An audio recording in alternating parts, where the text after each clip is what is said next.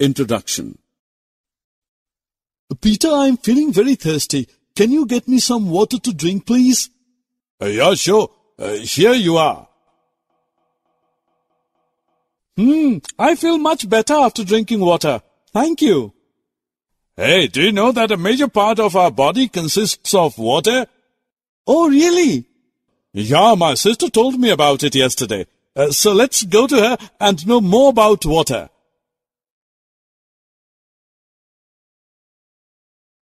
Objectives.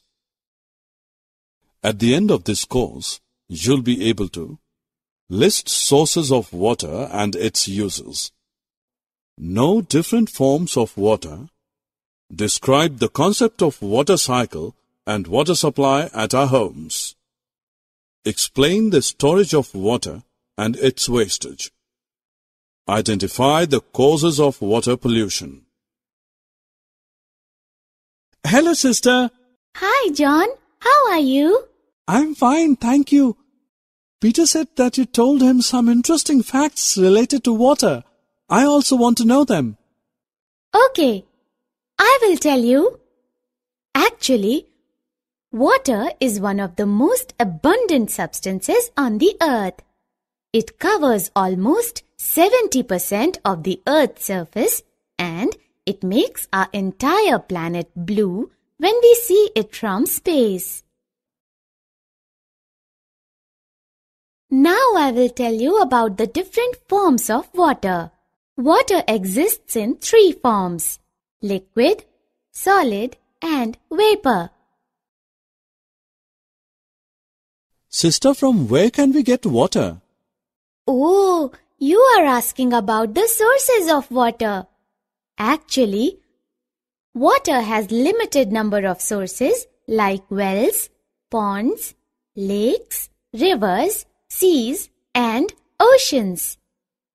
Besides these, groundwater is also an important source of water.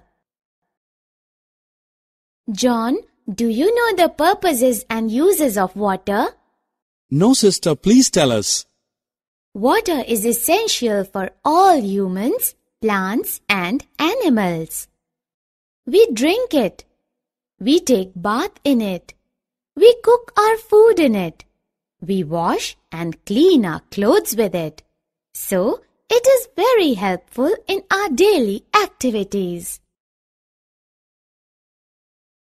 Sister, yesterday you also told me about the water cycle. Please tell us more about it.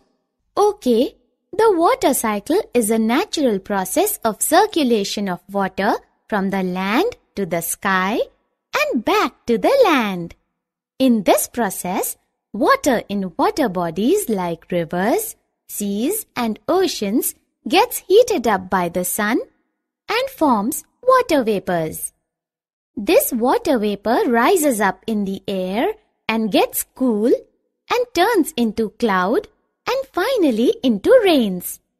Then, after raining, land water goes to lakes and rivers, which then flow back to the seas or oceans, and the cycle completes. This cycle gets repeated again and again. Guys, now I'm telling you how do we get water supply at our homes and other places. As you know that we get water through taps and this water is drawn from a lake or a river and then it is supplied through a network of pipes after purification process at the water plants. We should not waste water while doing daily activities. We all use so much water while brushing teeth or washing dishes. Sometimes large amount of water gets wasted through small leaks in pipes and dripping taps. Look, John, this water is so dirty. Oh yes, but how does the water get so dirty? Guys, do you know that throwing garbage and draining sewage into the water bodies makes it dirty and polluted? We cannot use this water for drinking and other household purposes. Sister, my teacher told me that we can also store the rainwater and reuse it. But how can we do it? For storing rainwater, we can use a large tank or even dig a huge pit in the backyard and collect the rainwater in these reservoirs.